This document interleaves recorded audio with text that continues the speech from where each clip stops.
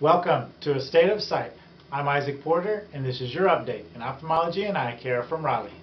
Today I would like to explain corneal tattooing, which can be a good procedure for patients who have a couple different eye problems, maybe if they have corneal scarring or if they have too much glare.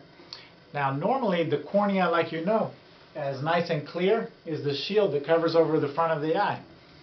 But in these certain situations, say if someone has had a severe eye injury and their cornea becomes white and cloudy, and if they lose all of their vision, then for cosmetic reasons we may want to use corneal tattooing to improve the appearance of the eye, to make the person more comfortable about how the eye looks.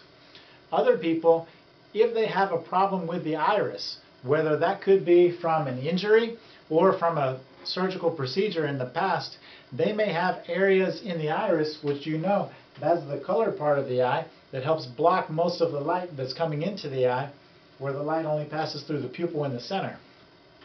Now, if too much light is going in, or there's a problem with the iris where there may be an opening or a hole in the iris that shouldn't be there, we can also use corneal tattooing to cover over some of that area on the cornea to block light that's passing through an area where it shouldn't be normally passing through.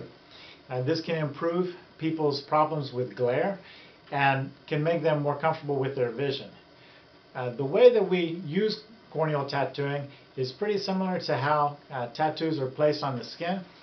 We can use inks or pigments, and we can get lots of different colors if we want to try and match the color of the other eye, of the iris, or we can get black to simulate the pupil, and then using a needle we can drive this pigment into the clear cornea with multiple punctures to get it to stay in the cornea.